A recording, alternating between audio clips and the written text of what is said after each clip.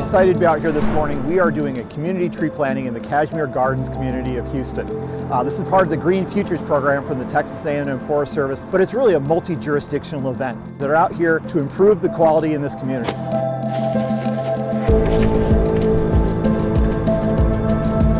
One of the things we're most interested in as part of this program is making sure all the communities in Houston and the broader area can benefit from everything we get from trees. Trees are really infrastructure for the community. They're not just something nice to look at.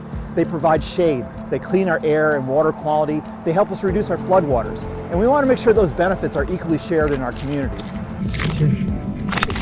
It's fun to me. It's fun. My grandmother taught me my green thumb, little one I have. So, it's just I feel like a very useful hobby.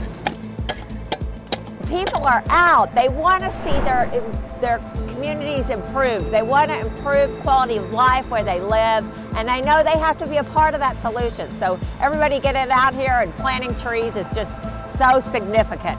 One of H-GAC's core roles is to help our member governments coordinate on things that are bigger than any one jurisdiction, and regional coordination of urban forestry is a big piece of how we're going to continue to develop in the region in the future. We're here to support our member governments to do anything we can to help them pursue this effort for the benefit of all of our residents.